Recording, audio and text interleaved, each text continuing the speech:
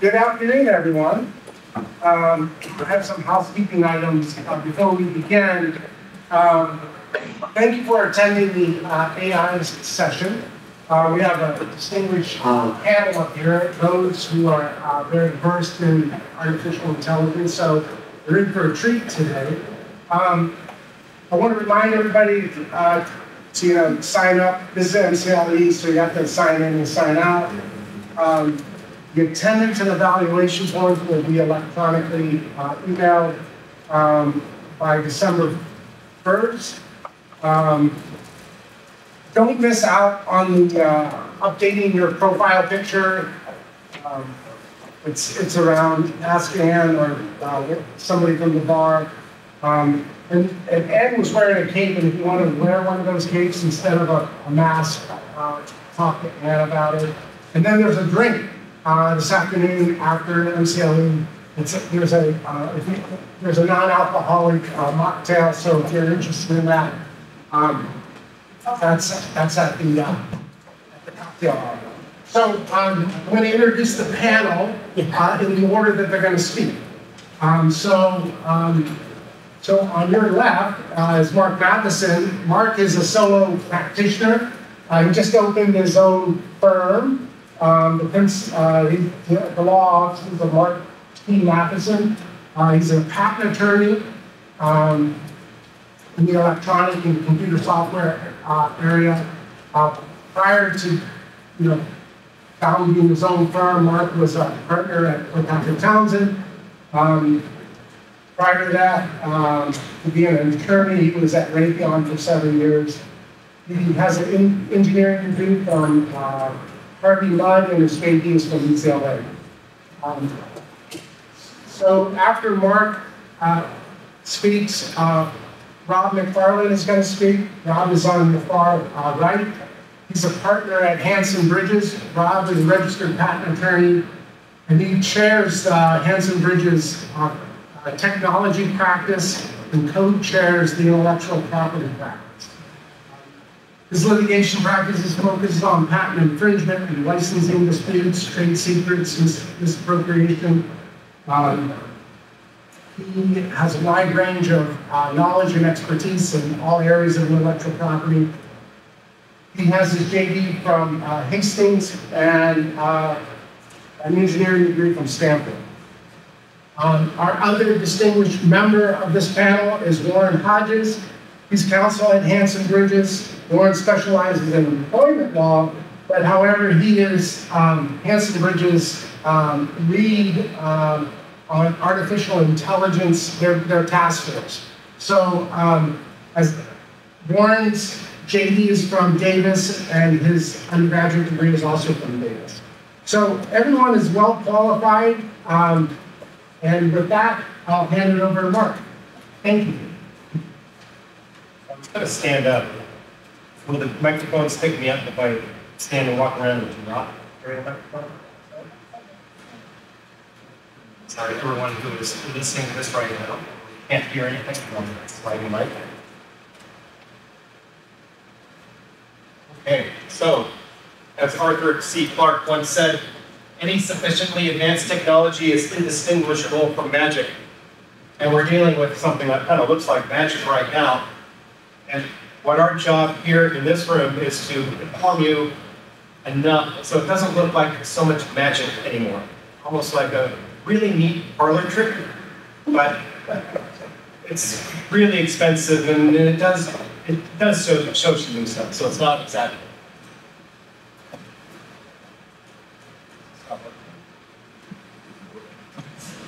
What else? Yeah, it's coming for us. So, Joe, I used to work with this guy. He told me everything I know, so if I get something wrong, blame him. When I was in grad school, though, learning stuff before working with Joe, I worked on something called modern control theory. I was in aeronautical engineering. I was in a doctoral program, and I was studying essentially diagrams like this. And if you think about what needs control, where there's a feedback loop, all sorts of things. Airplanes, like I was studying, spacecraft, nuclear power plants, And things in your own house, like your thermostat, other things like your washer, dryer, everything has some sort of little controller in it. That's what the electronics on when it fries out is. So thermostats kind of all work the same way, whether it's one of these old style Honeywells or your brand new Nest thermostat that you just bought from Home Depot. They work pretty much the same way. There's a desired temperature. The user inputs something. I want it to be 70 degrees. And then there's a little thermocouple inside the unit there. It just measures. It's 68 degrees. And the 2 voltages come in there, and they say it's negative 2 degrees, or 2 degrees. There's a 2 degree difference. The house needs to be 2 degrees warmer than it actually is. So turn on the heater. It sends a little voltage, the heater turns on, and it keeps on doing this 30 times a second, and that's what happens. And it's real simple for one of these things, but not so simple for airplanes, or nuclear power plants, or all the other things that you have to deal with. Because sometimes there's multiple inputs and multiple outputs, and each one of them is kind of interrelated. Like the yaw and roll of an airplane, they're coupled, they say, they're coupled. So what ends up is you have a bunch of inputs, say 4 inputs for a rigid airplane, you have 4 outputs for a rigid airplane, and you have more than 4, and you have to adjust the ailerons, the tail, and all this stuff. So I remember studying that, and some of us were thinking, there's a lot of math, a lot of linear algebra that I have to do for this controller. Why is it so hard? Why can't we just have some thing, just figure out, well, it's a little too cold, turn on the heater. And when it's a little too hot, turn off the heater. I mean, to us humans, it's pretty easy. Probably sit a baby in front of the controller and they could figure it out within a few hours, maybe a day. Well, we weren't studying that. We were studying this linear control theory that people down the hall were studying something called neural nets.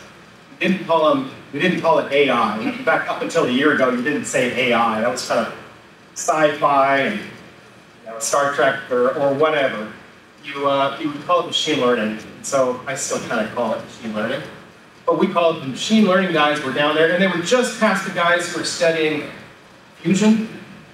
Remember fusion? Fusion, it's the energy source of the future, and it always will be. And then there were the other guys who were studying beaming power from space. You can put up a bunch of solar panels, put it all into a microwave, and beam it all down. And those were just the dreamers. And same with the people who were studying neural nets and these controllers. That you could just set in there, and it would kind of learn itself and then figure things out. Let's skip ahead 30 years, 25 years, to November of last year. ChatGPT was released by OpenAI Incorporated. OpenAI is a San Francisco startup. And this gentleman and I happened upon OpenAI a few years ago. We were going to a different client, but we kind of stumbled upon OpenAI in the building, and we looked in the glass windows of OpenAI, like, are we at the right place? And you can go there right now, too. Just take BART to 16th Street Station, walk east to 18th and Folsom, and they're in this building. It was founded in 2015 by Elon Musk and other entrepreneurs who are all famous, and probably heard some of them. And they went out and they thought, yeah, a bunch of money, and we can do some deep learning stuff. Let's hire the best in the business and go hire the best researchers we can. Now, Mr. Musk exited the company in 2018, but lots of people still associate OpenAI with him, even though he's more or less a competitor to him. So OpenAI came up with some pretty cool stuff. In fact, they came up with something called GPT-2, which could run on any of your computers, maybe even your phone. It's pretty impressive. Then they came out in the middle of the pandemic with GPT-3. It uses natural language processing to answer questions and translate. Kind of came and went. We're all figuring out how to put them on our masks, and they're doing this. And then in 2021, DALL-E and some other image-generating software came out.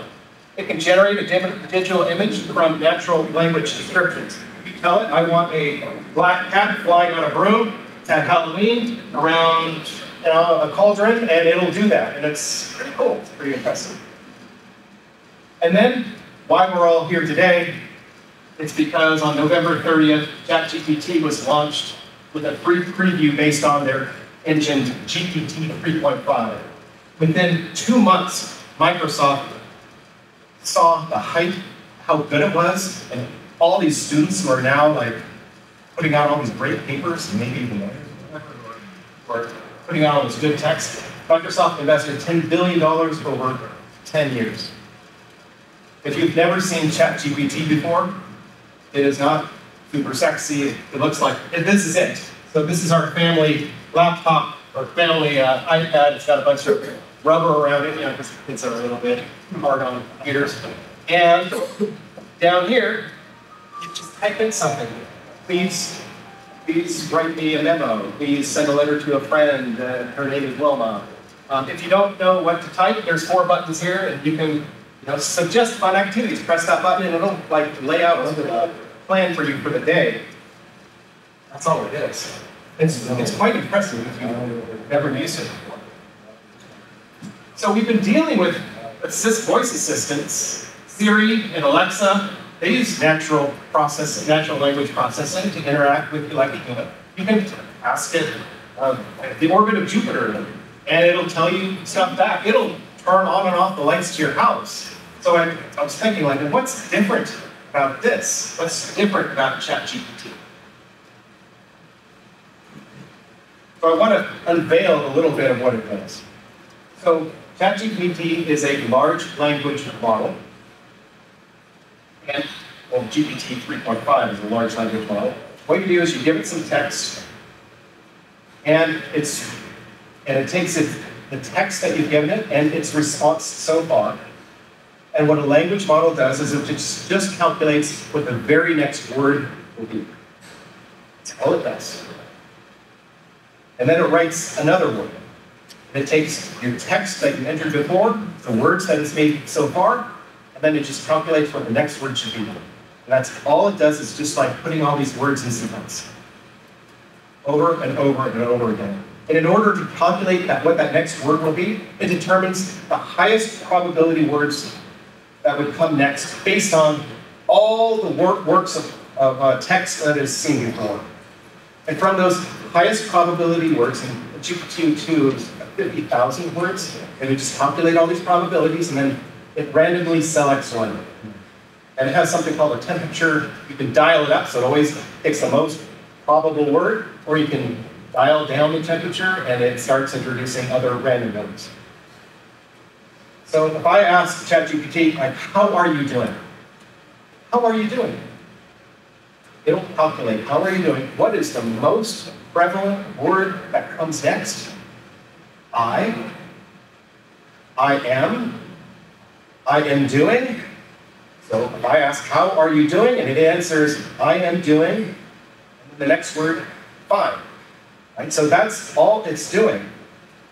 Now, it cannot go into all the text and everything that is seen in the seconds that it takes to go and process your answer. So, and those are millions of words, web pages. I have here 17 trillion words, someone calculated. You cannot do that very rapidly. So what's done is just a computer model is trained on those millions of books and web pages in order to estimate those probabilities in real time.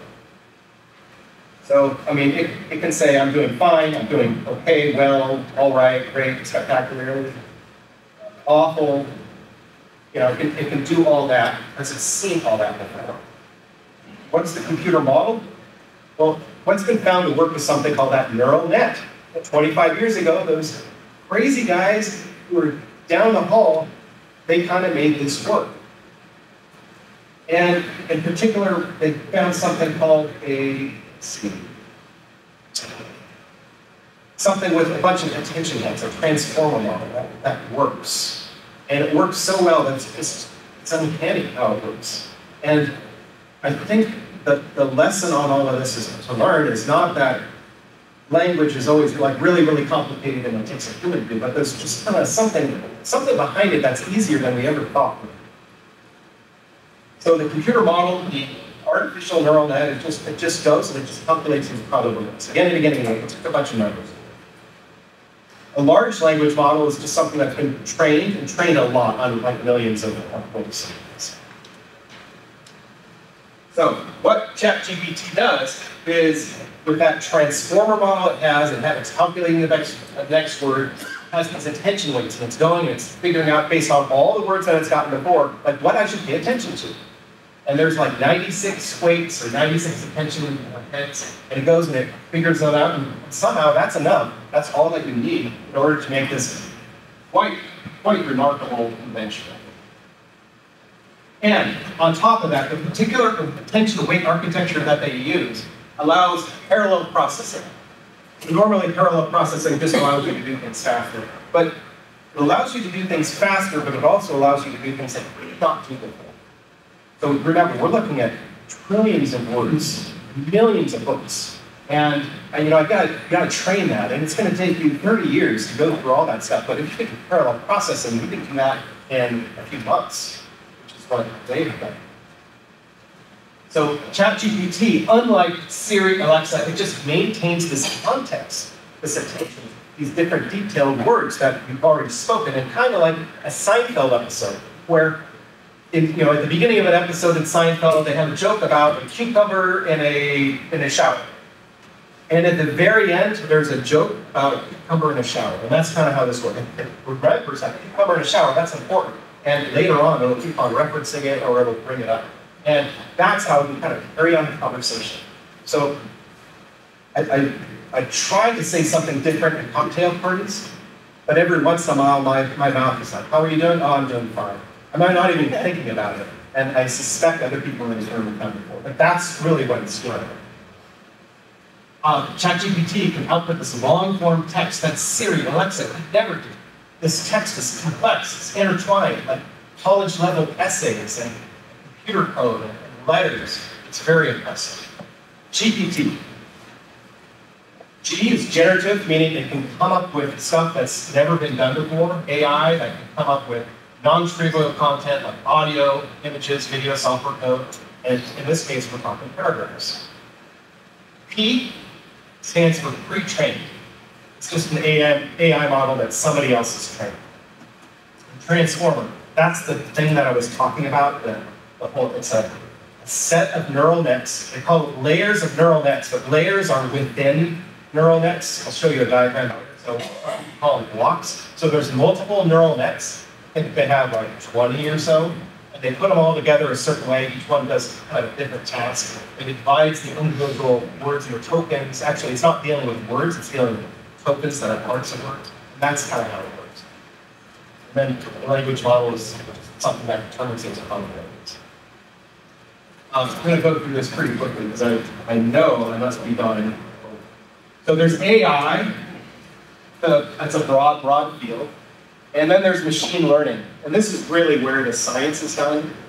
And I would argue that okay, there's machine learning and the AI and all this stuff is kind of fantasy, or maybe there's something, I don't know.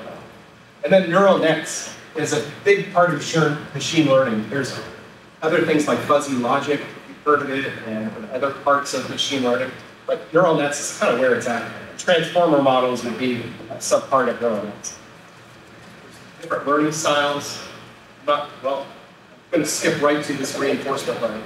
There's supervised learning. Say I have a bunch of cat pictures, label them all cat. I have a bunch of dog pictures, I label them all dog.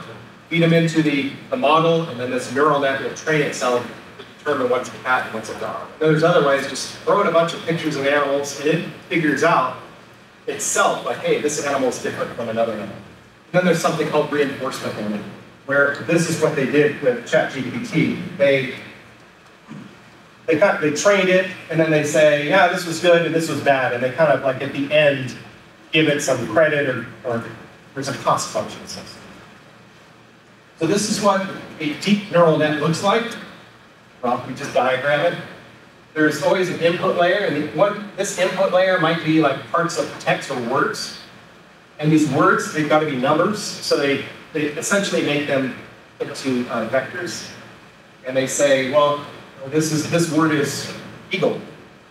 And there's some vector space out there that says this thing is more like an object that has permanence that can move around, maybe even an animal, and less like, and maybe a little bit of freedom and patriotism, and less something like a hole in a donut. Okay, so like you have this huge vector space here, called an embedding, and then you just feed it into this network, And each one of these lines represents an equation which is very, very simple. If you remember from 7th grade algebra or something, it's like y equals mx plus b. Y equals mx plus b. And remember that the m is the slope and b is the offset. Those are just called weights and biases in here. And each one of these is y equals mx plus b, y equals mx plus b. And you just add up all those, and then you go to the next one, and the next one, and the next one. That's all that's happening. Then at the very end, you get something out at the very end. And the way to train it is you do something called, similar to doing a least squares approximation to something. And it's just a bunch of math and mathematicians have figured out. You put it in there, and that stuff is from the 70s or maybe even earlier. So why is AI gaining popularity now? Well, computer resources, they have to be really intense for those neural nets. So for ChatGPT, there's 175 billion parameters in it. And all of those have to be populated for every single word. And so you can't do that just normally. You gotta have some pretty fast hardware to do that. And now we have that. And as I'm finding on my own law firm, you can go out and hire lots and lots of computers for pretty darn cheap. And so you have these cloud resources there. You have all this data that's out there that people have been putting out on YouTube or Enron or whatever. Like there's just a lot of stuff out there you can train. And then these mature ML algorithms. So that transformer architecture I told you about, that's from 2017. It's kind of a breakthrough. Not just, there was lots of stuff that kind of lead up to that. And each one is a big deal. So before that was long short-term memory systems, and then GRUs before that. But they're kind of making some gains and trying to do what they're doing now. And the solution seems to work. So, a college student or a high school student is able to cheat on homework. You have a product that's really nice. I think I might be out of time, so I'm going to skip the AI.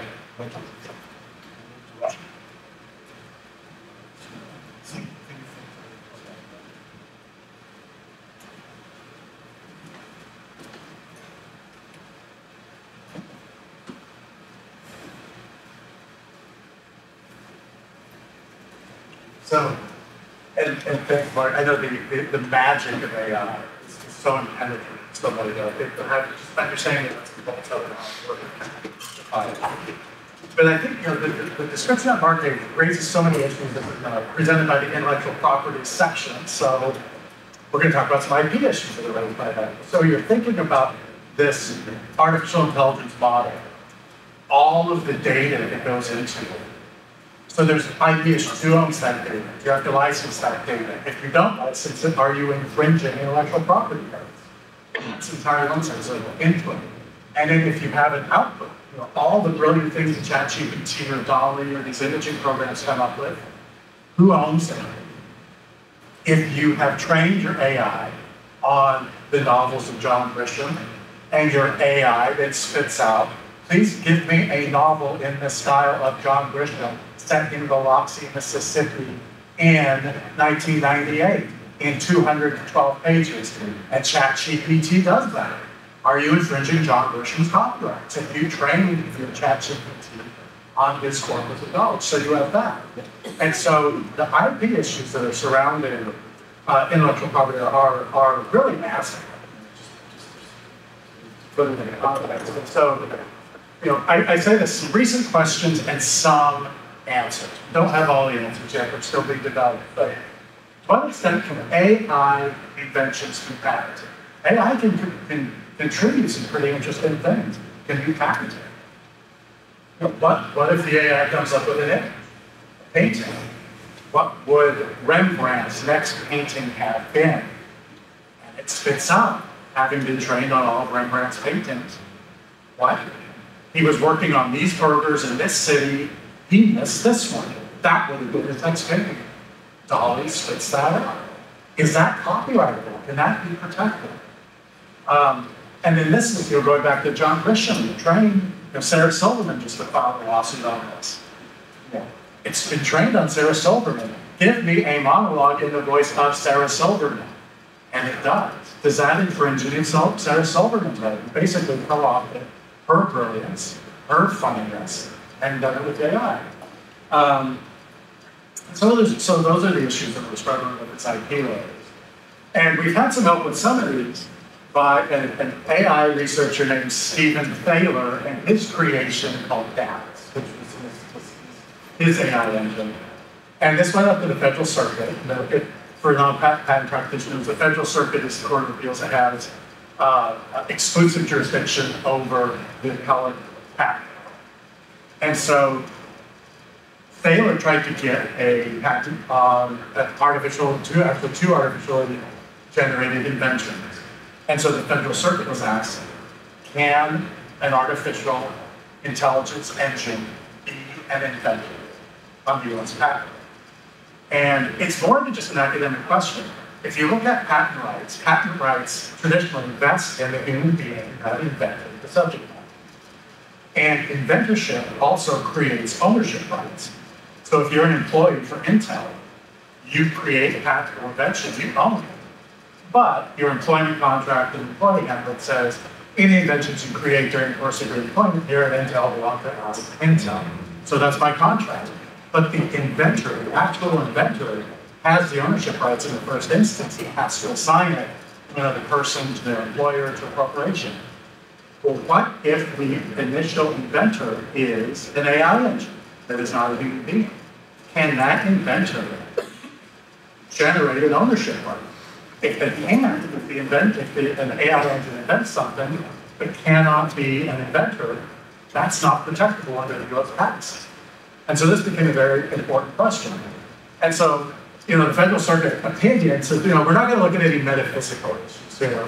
This isn't like, if you remember the episode of Star Trek: The Next Generation where a researcher wanted to dissect Lieutenant Commander Data, the android. I see a few Trekkies in the room nodding. And Picard defended him, and Will Riker was put in a position of prosecuting. Yes, he's nothing but an inanimate android. He can be dissected and figured out. I think the episode was The Measure of Man. And so the Federal Circuit Court of Appeals says, we're not going to go into that. We're not going to look at the metaphysical issues of what artificial intelligence can or can't do, what it can or can't know, what its rights may or may not be. We're just going to go back to the statute. And Thomas Jefferson, back in the 1790s, wrote for us this section. And it says, whoever invents any new and useful process, machine, manufacture, composition, so the first word in section 101 of US Patent Code is whoever. And so the Federal Circuit, said, look at that, whoever. So who reportedly invented this? Davis, device for autonomous bootstrapping of unified science. Sounds very good. So Stephen Thaler put in the record before the Federal Circuit, Davis invented this. Davis invented these inventions. What did Davis invent? He put under oath, I had nothing to do with this. This was entirely generated 100% by Davis without human intervention. And so what Davis, in theory, invented was a fractal container. And so the idea is if you have a six-pack of Coke, you need the six-ring, the six-ring container that strangle a bird, they're not great. They're not great. So what Davis, this brilliant AI engine, came up with was a fractal container. So it's a cup or a can or a container that has outlines created by fractal geometry that interlocks with each other. So you don't need the ring, you just tie them together and blow them apart.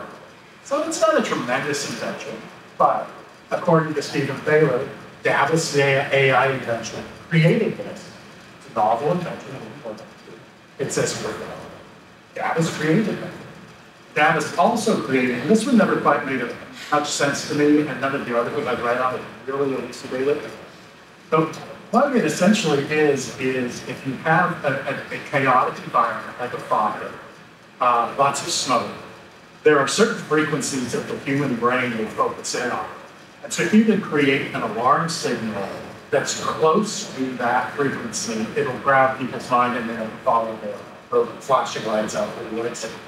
And so again, using fractal geometry, Stephen Taylor said, once again, Davis, I had nothing to do with this. Davis used fractal geometry and calculated what that frequency is, matched to human brain waves. So now we have a very effective emergency. So Davis invented that too. Can Davis be an inventor? And so the Federal Circuit, again, looked at whoever. It would be Davis, but can Davis be an inventor? And they just said as a matter of very dry statutory interpretation, patent law begins with whoever. And then they said, throughout all the interpretation of US patent law, a corporation cannot be invented, a state actor cannot be invented. In the first instance, each and every time, it must be the human being that conceives of a fact in subject matter. And so the Federal Circuit said, just as a simple matter of dry statutory interpretation, Davis cannot be an inventor. Davis cannot assign that invention to an inventor. And so if it's disclosed publicly, it's in the public domain, it cannot be protected under the patent system. And so that's what they asked about patent. Patent law doesn't recognize an artificial intelligence in federal law. So if you have an AI system, regardless of how brilliant it is, you probably have to keep what it creates as a trade secret once you disclose it, it won't be patented. And so Stephen Taylor, being a very active artificial intelligence researcher, really wants to push on the edges of the law and determine where the edges are, also asked the question, can Davis, a different AI engine, can this AI engine be the author of a copyrighted work? And so, from AI to Naruto the monkey. And so actually Naruto teaches us the answer to this, because you guys remember the monkey selfie case a few years ago? Naruto is this very handsome cat monkey, used a wildlife photographer's camera and took this selfie. And it's a good selfie. I mean, it shows his piercing brown eyes. You know, it's like, you know, somebody that's kind of off the wall, LinkedIn picture, where they kind of have things aside, smiling. I mean, that's a good picture. Naruto took it. A human being didn't take it. And Naruto, like any other photographer, owned a copyright on this selfie. And so the Ninth Circuit, actually, an animal rights group and sued on Naruto's behalf. And the Ninth Circuit just came out, I'm sorry, copyright, you have to have an author, and an author has to be human. You cannot have a non-human author. And so, thanks to Naruto, the Copyright Office in the first instance looked at this picture. This is an image that they were creating called Interesting Paradise. And it's a compositionally nice image. It's basically a rail spur going into a tunnel of flowers and plants. A very peaceful paradise. And again, an AI engine created that. A human being didn't create that. If a human being had created that, there's no question that's a copyright image.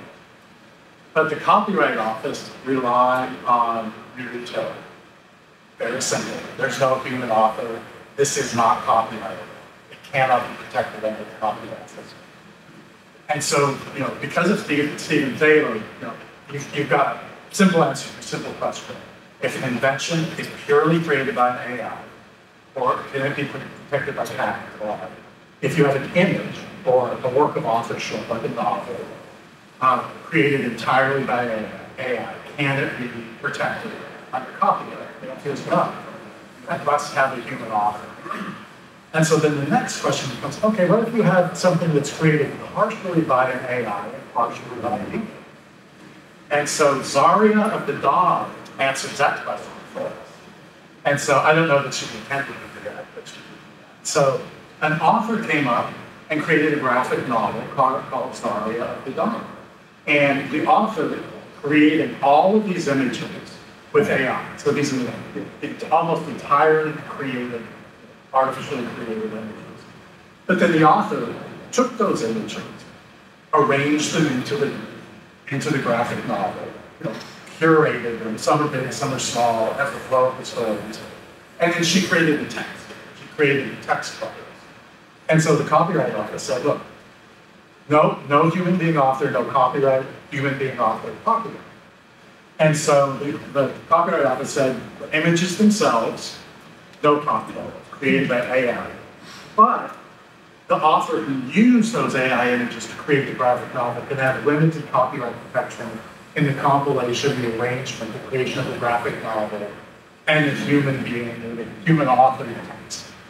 So I think that's really where you can go with AI created subject matter.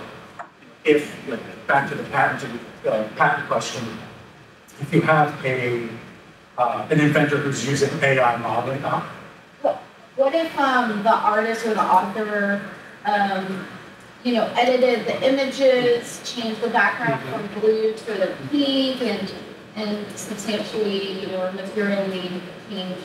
Right, and in this again, there was no image, and so those changes, then probably those changes are the subject of human authorship, and so the further you get away from the machine-generated image, the more you can protect from copyright. But those works of human authorship. Okay, and so that's kind of on the side of AI-generated content. Yes? Is it known how much input Thaler had to provide to get the patents out of the AI? Or same question for image? Because the people I know who dabble with these image generators, they have to put a lot of input and manipulation using words, but there's a lot of work that goes into getting it the way they want. It's not as simple as just saying entrance to paradise, 3 words, and then boom, it's done. So I wonder, is it known how much input, and I suspect they would do inventions, they would provide a lot of input to the AI to put it out that way. Is it known that process or not really? And so the record in the U.S. Patent and Trademark Office when Thaler applied for the patents, and then the record before the Federal Circuit, his oath was that he had 0 input. It was entirely data that did that. So he kind of created that artificial record to determine this point. And to your second part of your question, the case law as of this day is regardless of the complexity of the search engine engineering or the AI engine engineering, prompt engineering, it doesn't do it. The author has already gone and actually claimed that she spent months changing the prompts, fine-tuning the prompts. And so the analysis comes down to if you are an artist using Adobe Illustrator, you're using software to create an image. If you are basically the creative image or the creative engine, you are using the software to generate your vision. AI, you are not. It is actually generating the content. So even if you give it prompts, even if you give it descriptions, an analogy would be like if you are, if you're a manager of an engineering department, so we really need a software program that does X, X, and Y. I'm not a programmer, I just didn't need, I'm going to go to my programmers and then they're going to create that. And so if you look at patent law now, the engineer or the sales manager who generates the question, we need this, is not an inventor. The engineers figured out, argued them. And so from the patent law perspective, if Thaler types in this, I need a container design that you can interlock and create that design. If you're working with human engineers, and the engineers who create that, you can be the inventor. And so here, Dallas is on the inventor side of that, and Thaler would be on the manager side of that. This sounds sort of silly academic. What is the commercial advantage for AI to be the author or the creator? Someone had to turn the goddamn machine on. So why, and someone sort of giving that machine directions, why all the fuss? Why don't you just call that person the author and be done? In terms of authorship, so there's a concept called work for hire, that if you're a person, and you're creating copyrighted work within the scope of employment, then presumptively belongs to the employer. But the issue here is they're saying that the case law says, and the statute say that the original author has to be a human. So without a human author, there is no copyright. It doesn't vest in the first instance. And so when you sign the oath, you say, I am the first and original inventor, or the oath to file for copyright, say, I am the author. That's not a true statement if it's generated. Didn't the machine need some direction as to whether or not it was going to be Zero of the Dawn? It didn't come up with Zero of the Dawn. Right, and both the copyright law and the Copyright Office decision on that, and case law position on that is that is not enough for him. I'm assuming the list of Congress for the men static. Don't know. And if you look at, does it, the constitutional purpose of the copyright and patent law is to further the advancements of science and the use of arts. And so the idea is you generate patents to protect inventors, you generate patents to encourage research and development, to encourage companies to spend that money. And so you always try to have a balance between too few patents and too many patents. And if you remember back, beginning around the internet in 2000, you had a lot of what we consider low-quality patents come out of internet startups that can not practice entities spend the next 15 years doing on. So a lot of established companies said, this is too many patents. It is too easy to get patents. And so there is a debate right now that by extending the ability to patent or copyright artificial intelligence generated subject matter, you're expanding the number of patents, you're expanding the things that are locked up in patents by too much. You're actually undermining other companies' ability to create useful, valuable, products. And so that's kind of the output issue. I think a few minutes left. And so the other issues have to do with, okay, and what Mark was talking about, you're training these AI engines on enormous amounts of data. And so if you're training them on copyrighted data, does the act of copying that copyrighted data, putting it on your server, training your AI engine, is that the copyright? Is that the infringement of copyright? And in the output, like the example of Sarah Silverman, the example of John Bridgett, if you're outputting things based on their copyrighted works, is that an infringement? And so it seems like almost every month there's a new major copyright lawsuit filed on this. So we've got Anderson versus Ability AI. This is before Judge Orr. Sarah Silverman's case against OpenAI, Michael Straubon filed one. Earlier cases have dealt with the same types of things with the Google Books issue. So it wasn't AI, it was Google Books. So Google digitized 10 million books. Is that a copyright? And so, what are the basic copyrights that are you own a copyright? If you're an author or an artist, or a performer, a musician that owns a copyright, what do you have the exclusive rights to do? And among those exclusive rights are to reproduce it, to copy it, to create derivative works. So J.K. Rowling wrote Harry Potter and the Sorcerer's Stone. So she has the exclusive right to create derivative works, a movie, a musical, a translation into German. Those are her derivative rights. And then also to display and distribute the copy of the book. So the thing we're talking about AI engine doing, how might the AI engine infringe that? Well, training data, you're copying that, that may be a copyright infringement. The output may be a derivative work. Create me a novel in the voice of John Bridgett in a scientific sense. And if that is a derivative work, displaying it, selling it, promulgating it on the internet, those are all copyright. And so what would the defense do? Those are the rights they have. But there's always, whenever there's a copyright case, there's always the fair use of it. And so whether the fair use of defense boils down to four factors. The purpose and character of the use. Is it commercial? Or is it transformative? Change the work of design. The nature of the copyright work, usually factual or informational, or sort of in a narrow band of protection and efficient. The amount of substantiality or portion that you can use. Have you copied more of the work than you needed to accomplish your goal? And then finally, the effect of the use upon the potential market technology. So we're supplementing that copyright work. And so, we're not writing on a completely blank slate with AI. There's actually quite a few cases that came before that have to do with taking copyright law and applying it to pretty complex technological issues. And so some of these had to do with software. There are 2 cases for the United Circuit, one from 1992 and one from 2000. And I can talk about the Sony Computer Entertainment case had to do with a company called Kilpatrick. But remember the original PlayStations back around 2000. And so what Connect6 did, it took the operating system from PlayStation, copied it, put it on a PC. So PlayStation was its own machine.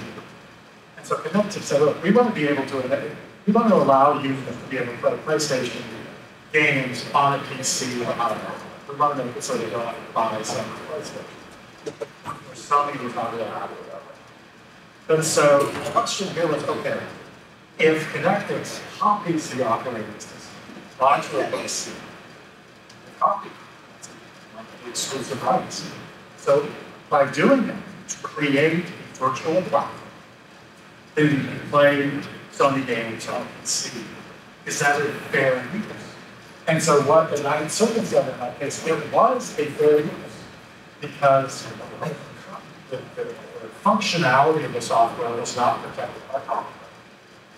And Connect6 was not just copying and reproducing it, they were copying it to study the functionality of the software and to create an entirely different product.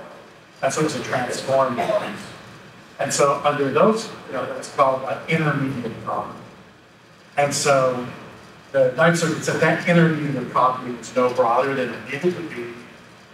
It was necessary to create this transformative, entirely separate product.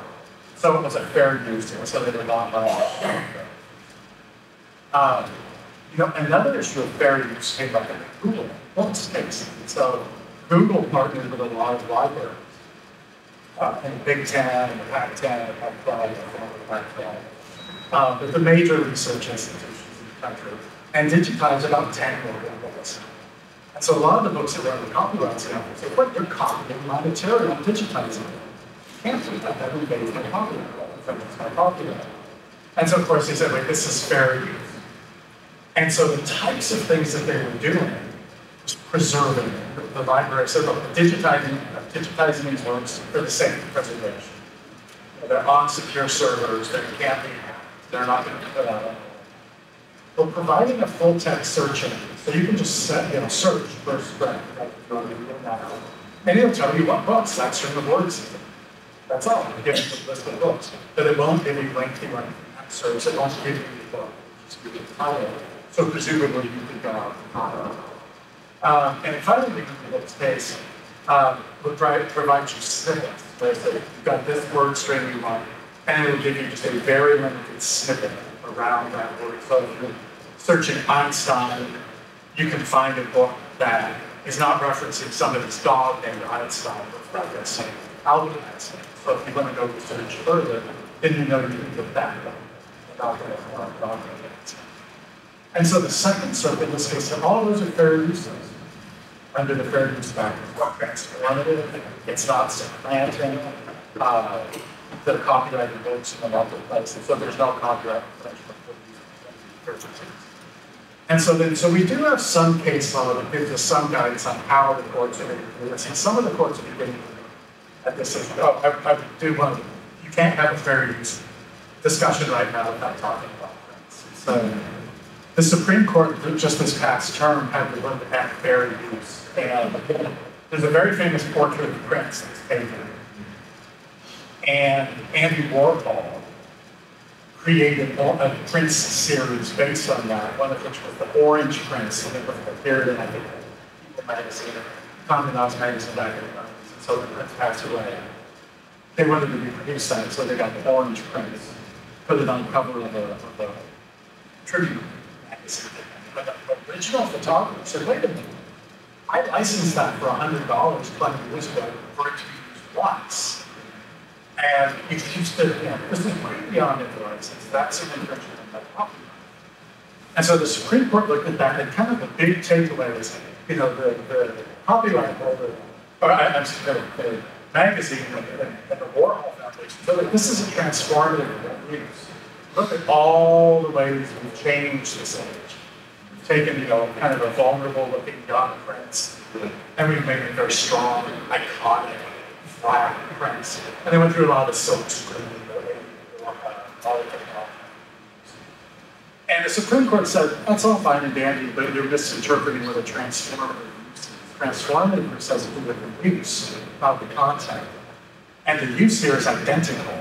The original photographer had licensed this to a magazine for the use on the cover. You're now licensing your transformed image for this exact same use put on the cover of the magazine.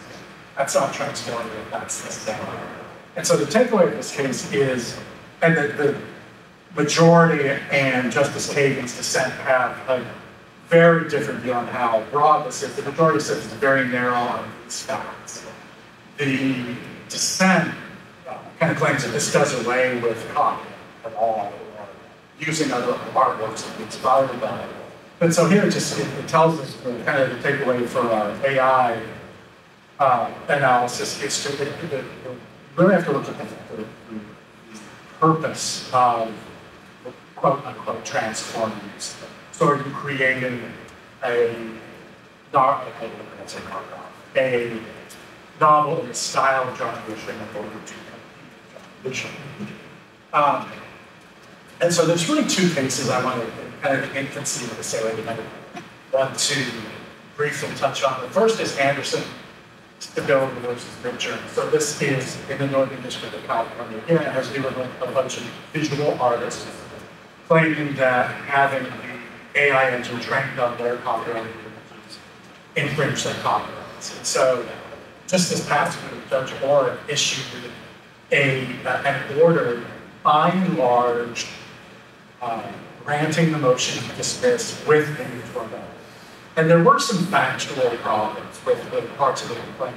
Of the three plaintiffs, you can only sue for copyright infringement in the federal district court if you have registered a copyright. Two of the three plaintiffs in this had not registered copyrights, so that was dismissed. So some of the rulings were kind of cleaning up kind of factual problems with the complaint. But there were two holdings, I think, that are instructive on where this area belongs. And he said, at the motion to dismiss stage, plaintiffs have adequately alleged direct infringement based on the allegations that Stability download or otherwise acquired copies of billions of copyrighted images without permission to create stable diffusion and use those images to train stable diffusion and cause those images to be stored and incorporated into stable diffusion as sequence copies. So he's saying, on its face, that meets the statutory requirement for copyright work. Doesn't touch on whether or not it's fair use, doesn't touch on factually whether or not that's actually happened. Defendants deny that it happened. But the judge said, on its face, this is an potential copyright. At least in relation to dismiss. The other kind of informative language in here has to do with the output. And so these are images. And so the idea is that you looked at, Williams Van Gogh as a style of the copyright. You can say, give me an image of the skyline of San Francisco in the style of Vincent Van Gogh. And it's a Dali will give you 6 images. So if you do that with a copyrighted work, that image is not going to be substantially similar to any specific Van Gogh work. It's going to be an amalgamation of something.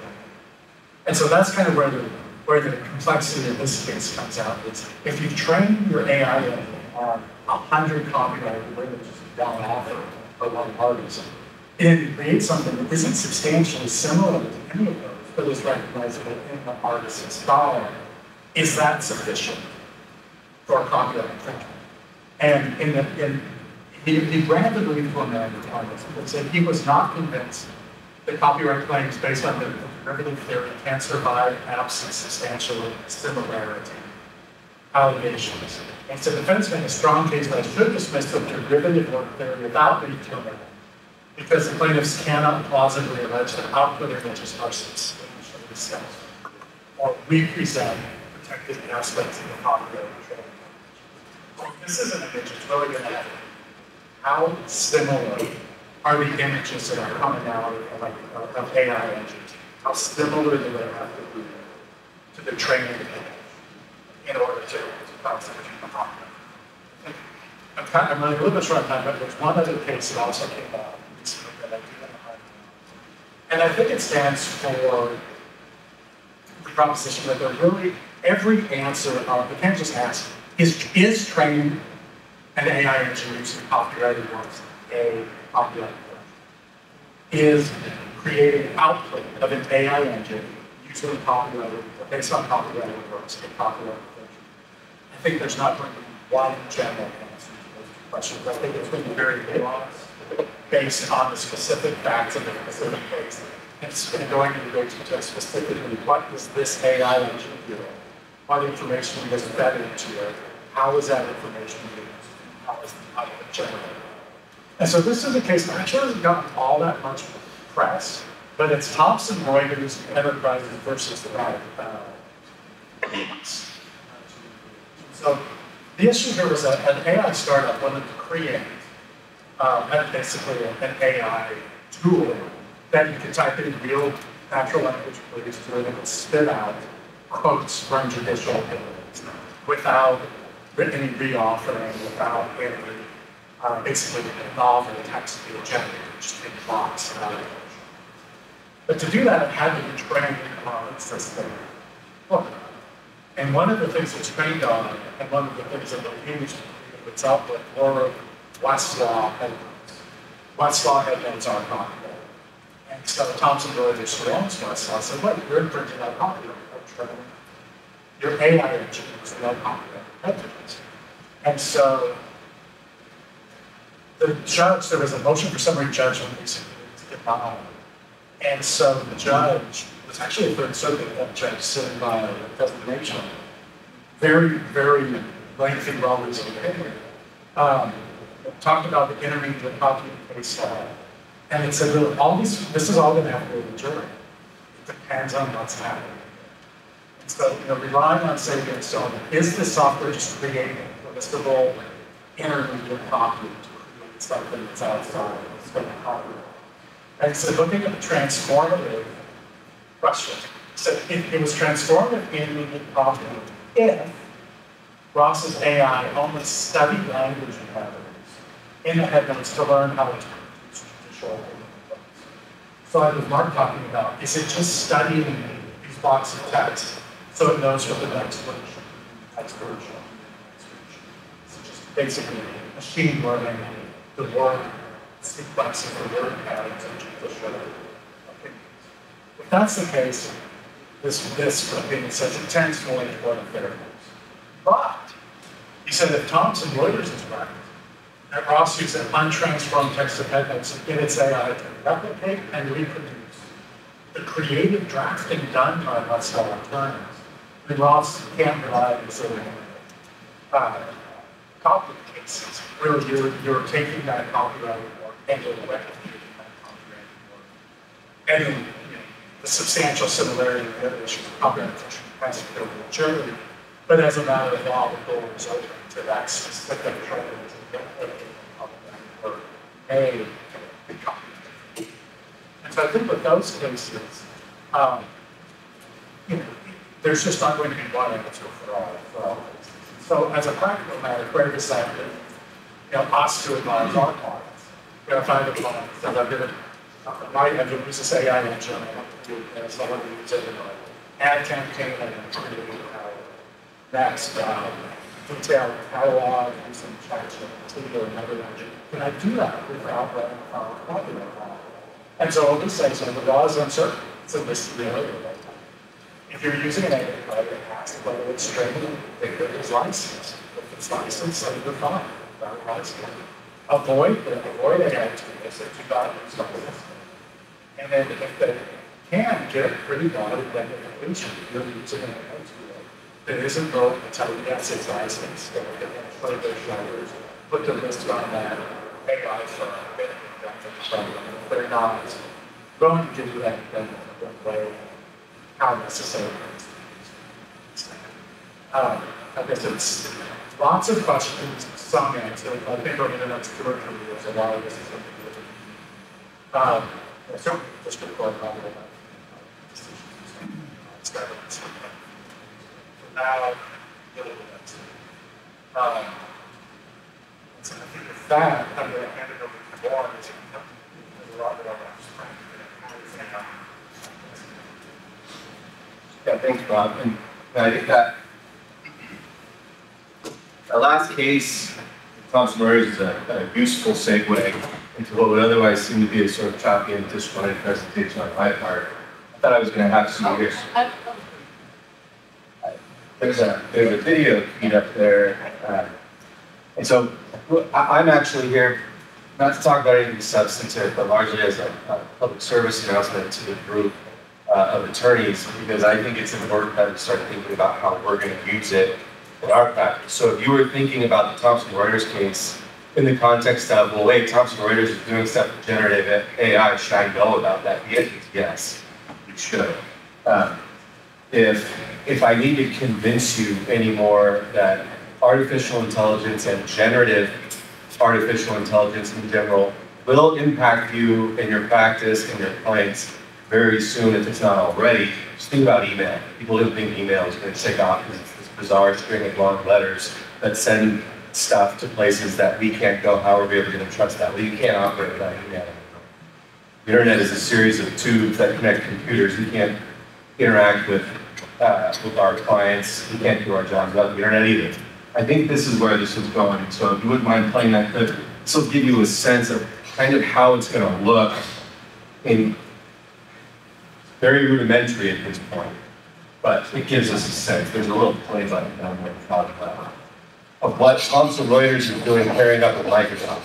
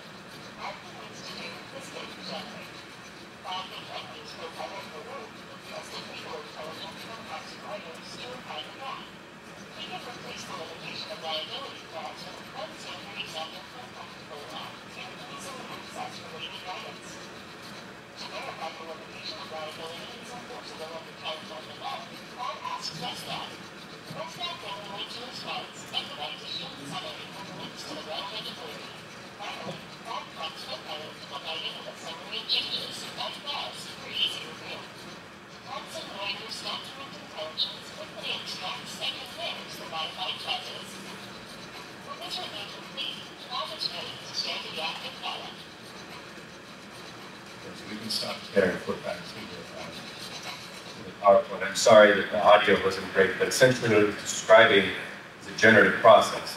An associate got a directive from a partner, please draft this contract. We can publish, close that.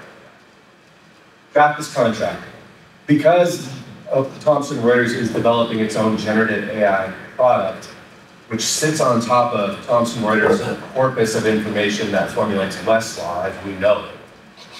How does that work? Don't ask me, ask Mark. I have no idea. But because it does that, it can create, as they've been describing, generative text that didn't already exist in the voice of an attorney. And it can also cite to the... That's a good picture. It was generated by AI. I know, 20 years old. I don't know, I may not be better. How does it work? I have no idea. I became the head of our AI task force, not because I know anything about how AI works. I have no idea. You have to ask Rob and Mark. But because when ChatGPT 3.5 came out, I typed in some employment law questions. That's my practice area. And I was blown away by what it provided me. And that was right when it came out. And it's only gotten better. It was wrong in many respects, absolutely. But now they're taking the same technology and they're putting it into more trustworthy sources in a couple of different ways. Now, among the things that it's being used for is legal research. So this comes from LawVision. LawVision is just a consulting firm for a variety of legal applications, among which is artificial intelligence. And they surveyed about 40 firms nationwide, primarily mid-sized, a couple of slightly larger than mid-sized firms, to ask them, what are you doing with this stuff right now? And right now, most the most basic function is legal research on some of these products that are now coming out, and I'll show you a list of some of them. Legal research, lower level drafting, document summaries, client communications. Where we're seeing, what we are going to start seeing more and more are companies, both large and small, that are going to start using these generative AI concepts to either do largely one of two things. One is to allow you to use their existing products, so familiar products like Lexis, case text, which some folks have used case text. It's largely a litigation-based software, but case text was just purchased by Townsend Reuters. Case text developed their own generative AI product. Because our firm is looking at how we're going to integrate this stuff, and I think everybody here should at least be thinking about it, we got a demo from Case Text, and there isn't a good demonstration beyond this one that I'm allowed to display publicly. But it does largely what you just saw the Thomson Reuters product. That is, you can ask it a prose-based query. What are the elements of a patent infringement case? And instead of getting a long list of cases that you now need to sift through, it will give you in narrative fashion, it will generate an answer that can be in the style of either some kind of persuasive writing for a brief, it can be an explanatory writing to your client, it can be in an email to a partner, and it will populate with highlights to the actual source material that it is quoting for the citation or the propositions that it's giving you in narrative fashion. The various companies that we're seeing coming up to try and harness this technology and sell it to us take one of two forms. One is you can have a subscription-based relationship with, for example, Lexis. Westlaw has a product called Precision, which will then turn into a product that they're calling their Westlaw Edge AI. Now, those things are not cheap. They're subscription-based, and they're usually per attorney, and they modify the pricing per attorney. Now, those products are not available yet. In fact, we've tried to beta test them, and they won't even let anyone other than the biggest law firms even beta test them. They're keeping them under wraps. They're telling people that this stuff is going to be available by the end of the year. I'm not buying it, but that's what they say. The benefit of that is its generative AI sits on top of the corpus of data, cases, and treatises, all the source material available to Lexis, available to Westlaw. How? I don't know. You have to ask Rob and Mark. The other type of this is the example Harvey, and then these smaller guys, and they're smaller because they're startups. Harvey is an investment by OpenAI who created ChatGPT that's specific to law firms. And instead of sitting on its own corpus of information, the way Lexis and Thomson Reuters do, they will sit their AI stuff, and I use the word stuff very technically, you'll have to ask Rob and Mark what that actually means, on top of your own internal law firm information. So instead of you having access to Thomson Reuters and Lexis or the internet writ large as with ChatGPT, it's contained. All of that information is contained to whatever you have in your firm. So all of the thousands of briefs that you've written, the emails, everything that you get access to, it's contained within that closed system. But now you can do generative-based AI stuff the way you would with ChatGPT. It also does other things, so it can integrate with your email. So if you wanted to draft an email for you, you can say, write me an email in the voice of X. Or you can say, I need to do a writ of attachment. Please create a writ of attachment for me. And it will go through your own internal law firm versions of this stuff, and it'll generate something for you. Those are in the very nascent stages.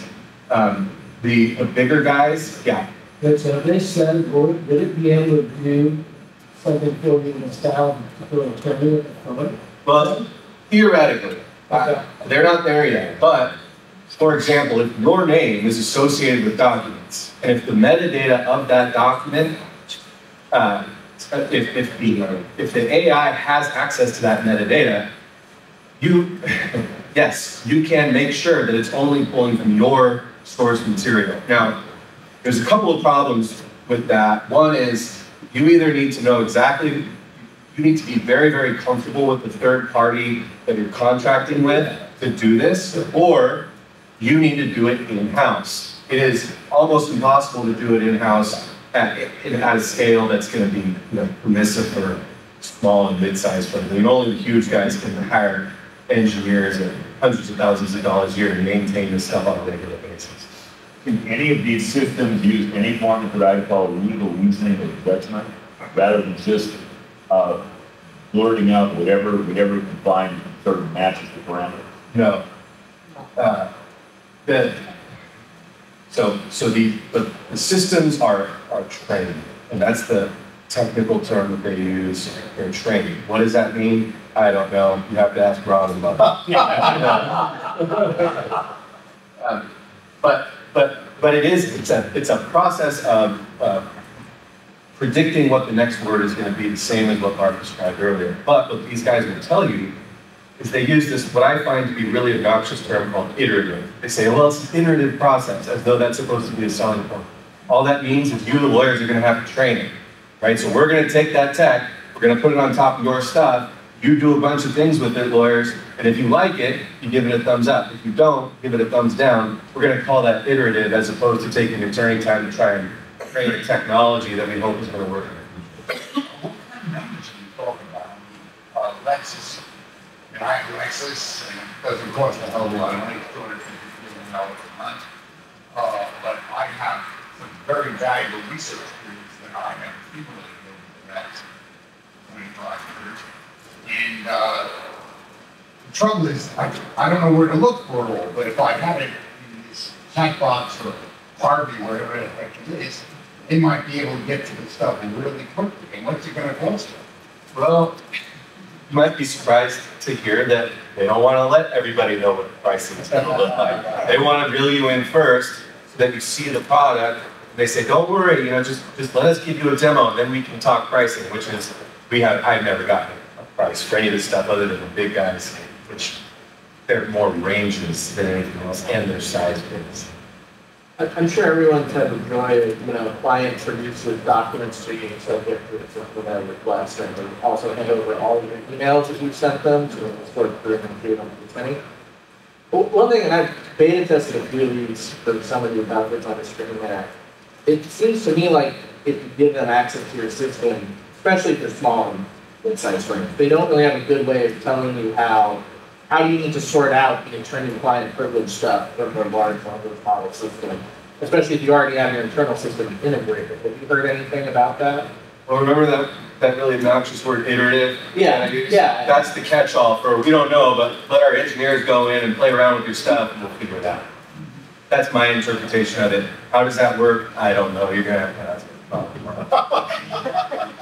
Following on Jerome's question, well, what if you use some of these things and you're putting in trade secret material, you're putting in very sensitive private data?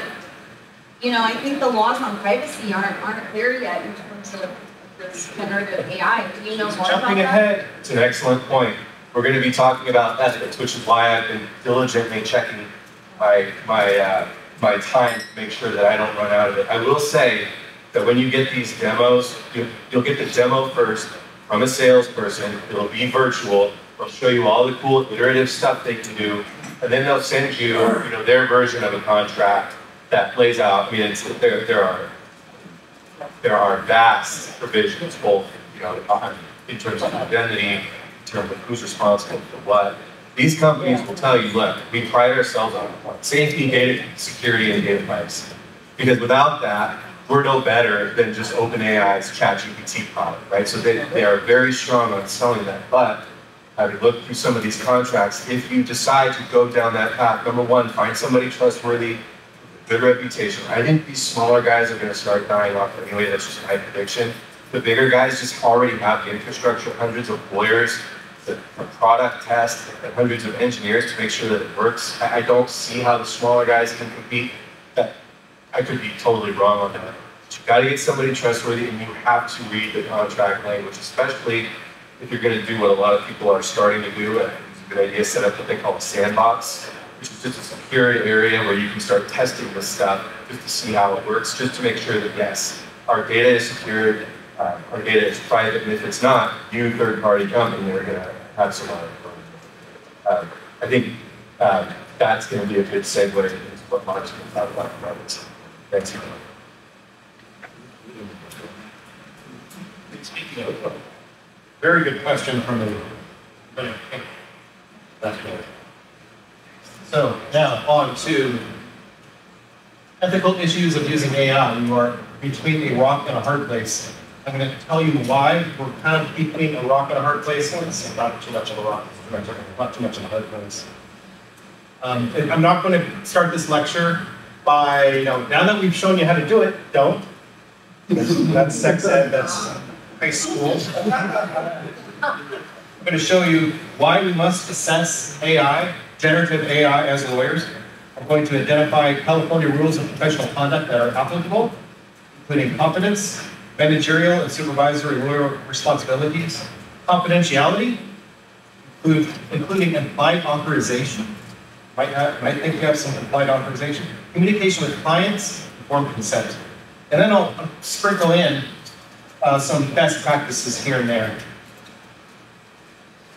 So here's the rule of competence. No ethics lecture would be complete without me reading from it. So I'll just start here. Rule 1.1, competence. A lawyer shall not intentionally, recklessly, with gross negligence, or repeatedly fail to perform legal services with competence. Now, there's a comment in the California Rules of Professional Conduct that says that we must keep abreast of the changes in the law and its practice, including the benefits and risks associated with relevant technology. Relevant technology. And the ABA model rule, comment A is the same language down there. So, relevant technology, is this really relevant? Yes. We as lawyers, we output long-form text. We give legal opinions. And what does ChatGPT and these other generative tools do? They do the same thing that we do. So this is darn right, very relevant. So we've got to keep abreast of the technology of generative AI. We've got to understand, I think we have to understand how to use it appropriately, maybe. And we have to assess it for legal work. And that might be even if we say, I'm going to retire next year and I don't care.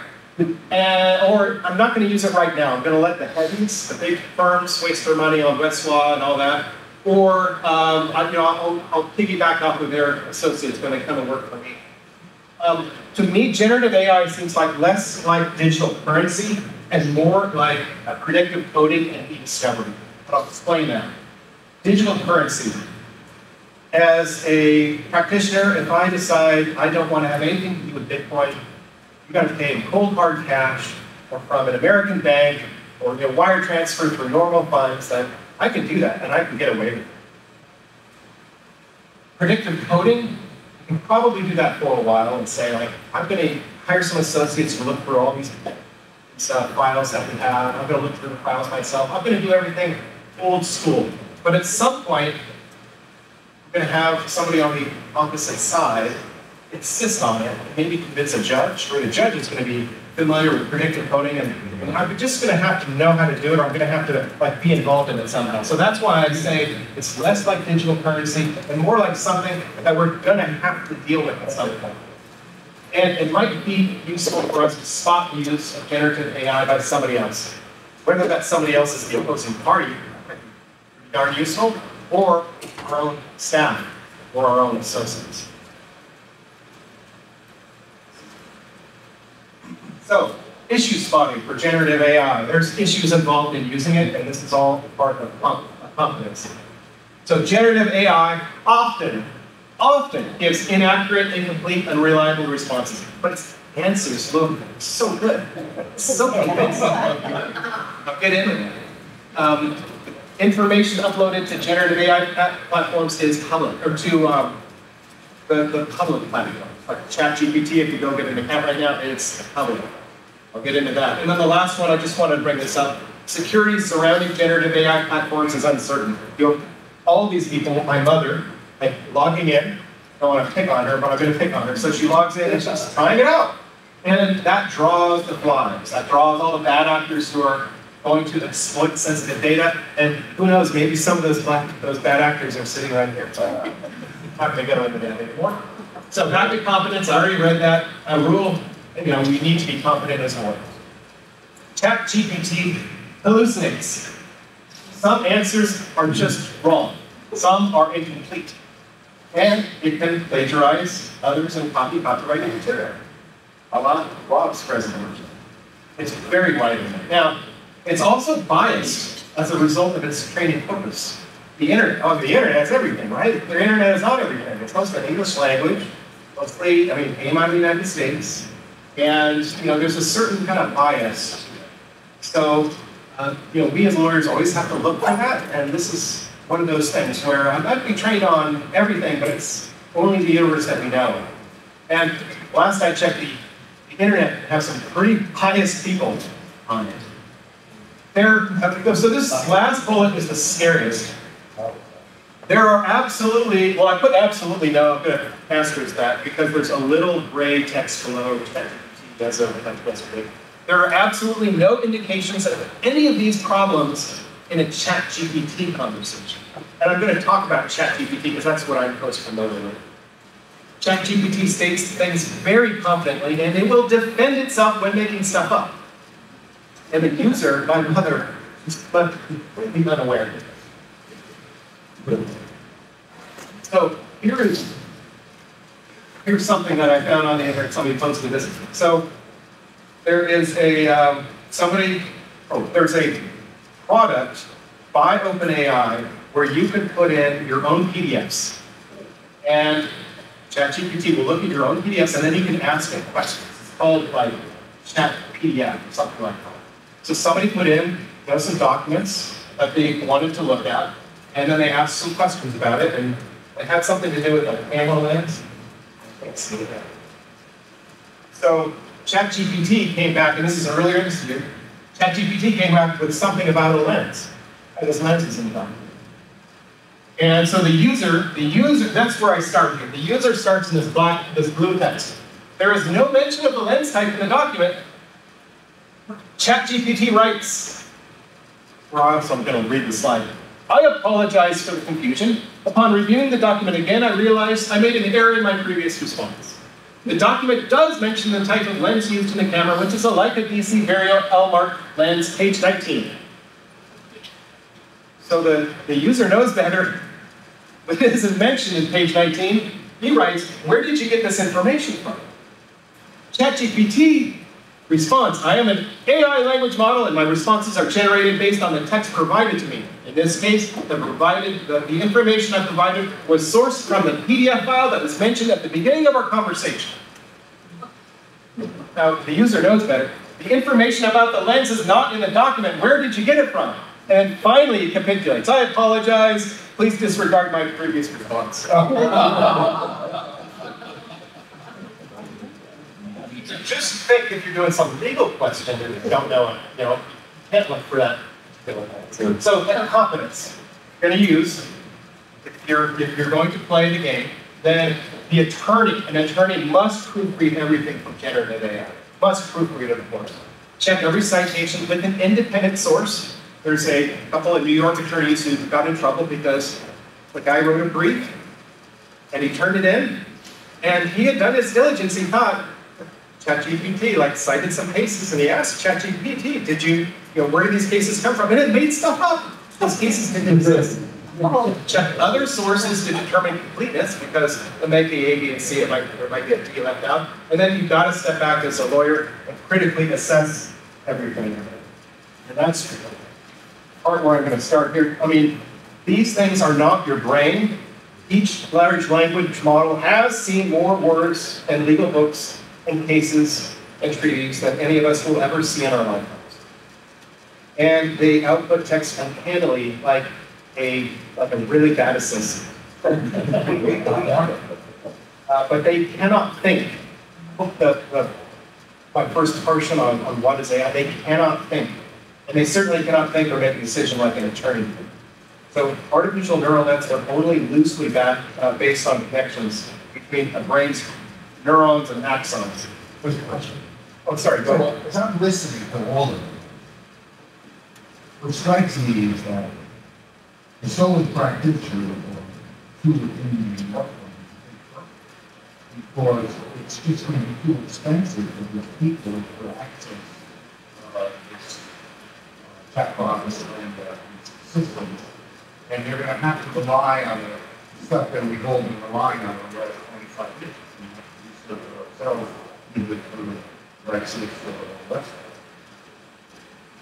I mean, we're not going to be able to use, you know, the system like that you use or Warren used for like carbon. I mean, we're not going to be able to pay for it. No way. I think what I've been saying is cautioning people against using it, and I've mentioned nothing about cost. I'm not accusing you of any more. So, I mean that solo practitioners are out of business. In fact, this is why solo practitioners are going to do quite well, because the heavies are going to mess up. That's right.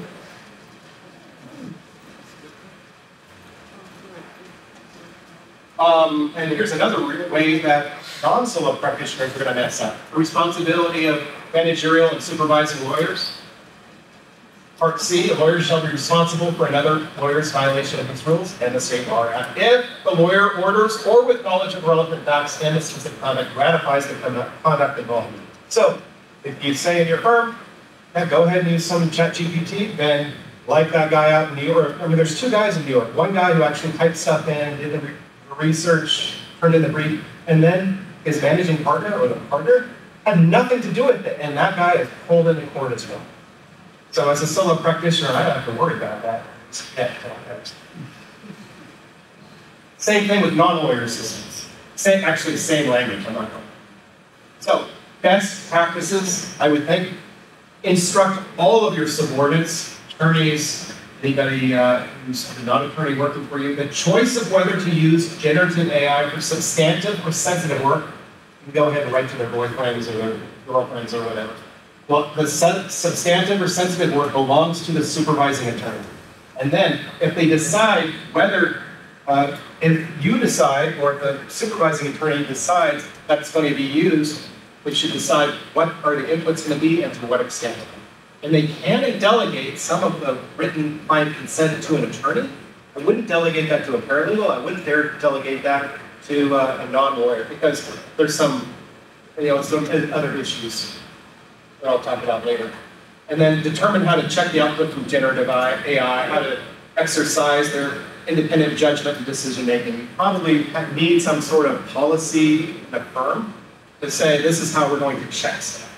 And so a lot of the costs of a lot of that, just type in this and press this button and boom, you're going to do a month's worth of work in a day. And that's all going to be mitigated by this check. Imagine you have a really bad associate, who's very, very confident, and you have to check and double check and everything. Are you really saving much time? Confidential information. A lawyer should not reveal confidential information to a client. Anything that you type in to ChatGPT they can use it, it's not confidential. Now there's this portion in Model Rule 1.6. I couldn't find this in the California rules, but I'm sure there's something. A disclosure is impliedly authorized to someone in order to carry out representation. And there's some other language like that as well. Like, a lawyer shall make reasonable efforts to prevent the inadvertent or unauthorized disclosure of unauthorized access to information. I mean, let's stick with this impliedly authorized.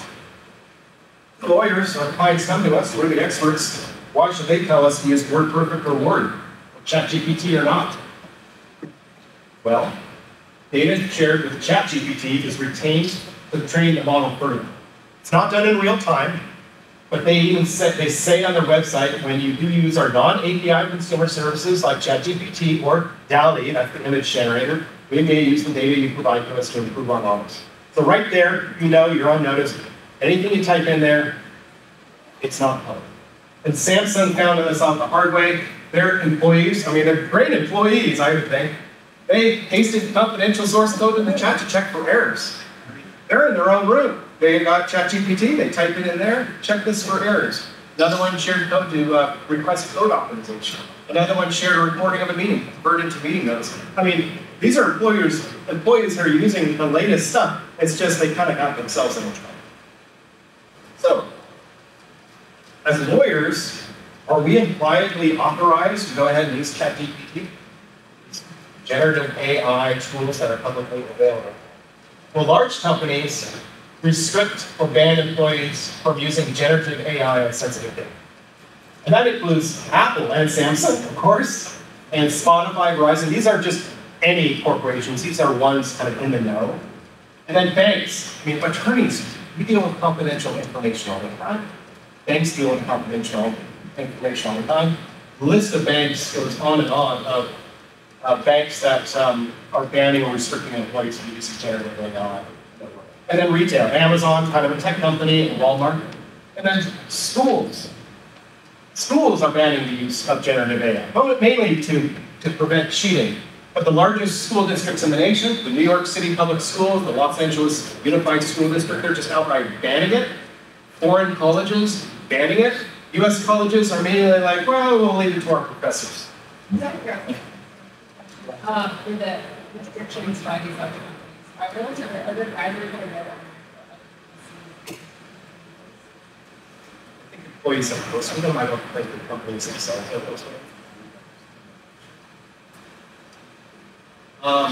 So anyway, from the corporate world, from academia, we're being told, no, there are restrictions, are not, this is not just Microsoft Word, you can't just go out and start using this.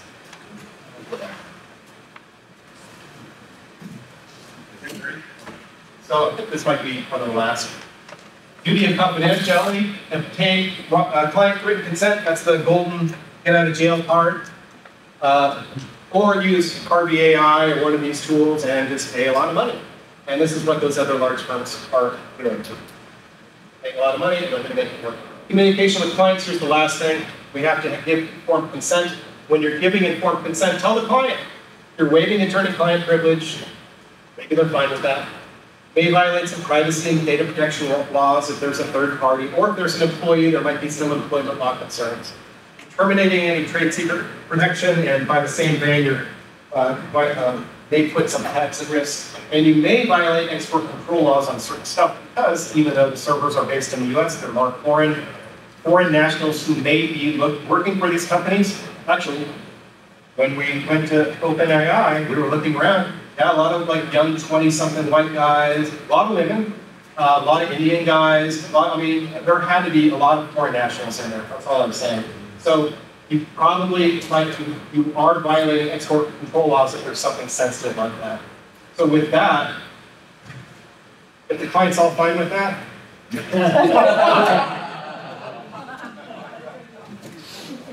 Thank you. All right.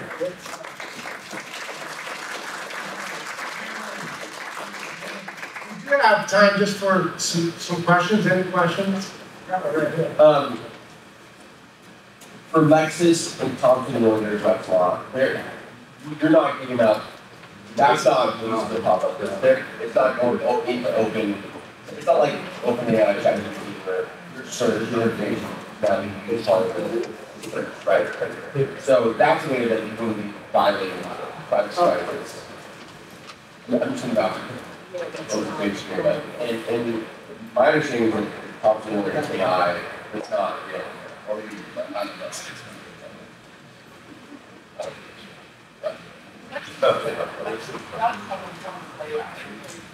Thompson wrote it in Mathison. So this time to upload data, working with that AI thing, because that then becomes property of Lexis. Yeah, so the question was, when you upload material to Lexis, Lexis's AI product, does it presumably client information for product? You're working on a brief. Right. The containment of Lexis and Westlaw, their products is the same as you would be doing if you were just doing an existing legal research project on them. So insofar as you would use, if you were to search your own client to see have they previously been sued for patent infringement, or have they defended or filed a demurrer in a patent infringement case, most of that is already being drawn on public information anyway. Now, insofar as there are brief analyzers. Okay, so you can upload your brief into your attorney work product, which presumably includes things that you're going to file publicly. To the extent that you would do that on those brief analyzers, or if you were going to be site checking things, you have the same, according to these companies. Now, again, you got to get in there and see what they're offering. According to these companies, you have the same protections as you already did with Lexis and Thomson Reuters. So whatever you were doing before, you can still do. It's just now you get a generative response. It's not going any further outside the parameters.